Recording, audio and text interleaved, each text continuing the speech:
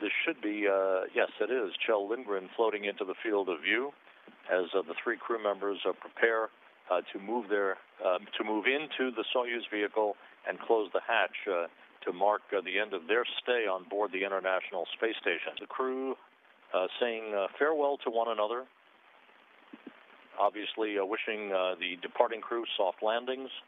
The hatch between Rosviet and the Soyuz vehicle closed at 9:32 a.m. Moscow time, 12:32 a.m. Houston time for the remainder of the day through its landing on the steppe of Kazakhstan.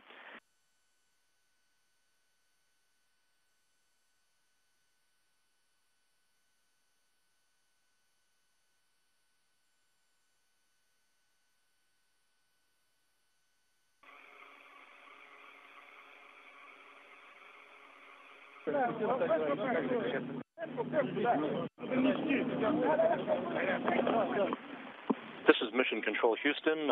Video now being received from the landing site to the northeast of Kazakhstan.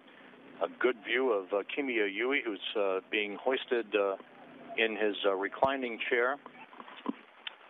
The extraction of the crew is in progress, with Kononenko and Yui having been extracted, and Kjell Lindgren now in the process of being extracted as well.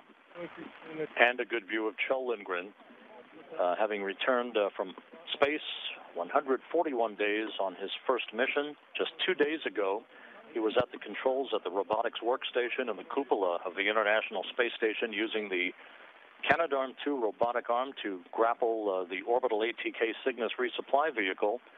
48 hours later, he's back on Earth with his crewmates Oleg Kononenko and Kimiya Yui. Now Lindgren being lifted to be carried to an all-terrain vehicle and a short ride to a nearby helicopter to begin the flight back to Kazakhstan.